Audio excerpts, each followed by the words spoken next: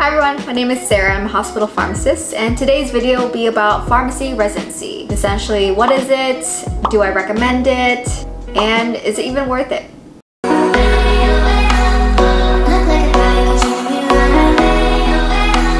I would recommend pharmacy residency for those who want to become a clinical pharmacist working in the hospital or clinic setting. Most often, people don't want to do residency because of the pay cut. Now, if you were to do a pharmacy residency, your pay for that year will be, I think average it's around 50K salary a year, but it's just 1 year. For some people, that 1 year is a big deal, but I'm going to say why I think it's not, and it's a big investment. Pharmacy is very oversaturated right now, and it's really competitive and difficult to secure a good job. So with competition, you gotta stand out somehow. And one way to really stand out and have an advantage is to have a residency. Another reason why you should do residency is oftentimes a lot of pharmacy students, they're still unsure about what they want to do. APPE rotations, sure, you get some experiences here and there, but it's just 6 weeks at a time in each different setting. Is it really enough to really know what you want to do for the rest of your life? Like me, when I graduated from pharmacy school, I was kind of tottering between, do I want to do a hospital acute care or do I want to do AM care?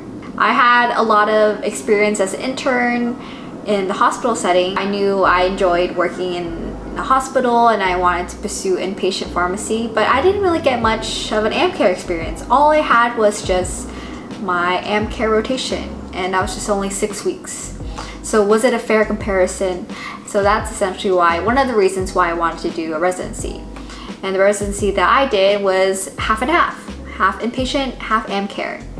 And it gave me the best of both worlds, an extra year of experience while licensed. So let's say you based off your decision on your APPE rotations, but you have to think about it. When you were an APPE student, keyword, you were a student.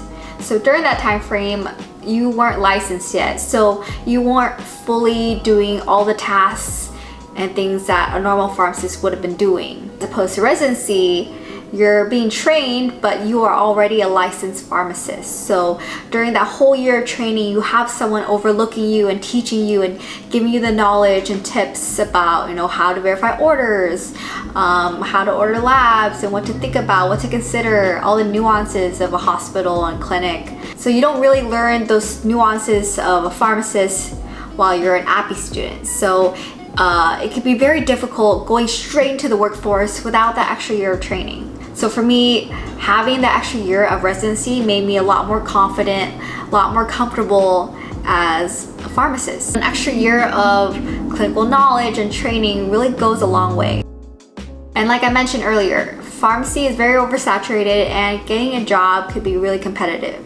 So another pro of doing residency is that you get to network. If you think about it, the residency director, they have an incentive for you to be successful, for you to find a secure job right away, because it makes them look good. It benefits their stats to their residency program. Oh look, our candidates, our residency class of 2020 all got hired within graduation. They are working here, etc. So they're trying to help you as well. Oftentimes, residency programs, they want to retain their residents and hire them on because, after all, they're training you for a whole year. Who else would better know their processes, their formularies better? So they would more likely hire you than a random stranger, right? But let's say they have a hiring freeze or there's no open positions.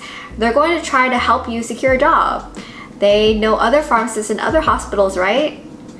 They can definitely network and help open doors for you. And just overall, residency is a really good time for you to really explore all different sectors of pharmacy. And who knows, you might find out your new passion. Oftentimes, a lot of micro-residents or people who went through residency and cycled through all these different rotations, they discovered, oh hey, I actually love hemonc. I might want to become an oncology pharmacist. Maybe I'll pursue PGY too. You learn a lot about yourself going through residency. So I know a lot of people, the pay cut's very stressful. I know your student loan payments are starting to kick in.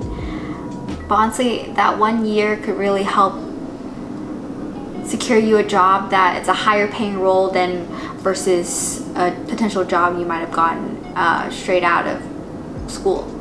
Let's say if you're not interested in, becoming a clinical pharmacist, or you don't want to work in the hospital or clinic setting, and you'd rather do like community pharmacy, then that's totally okay.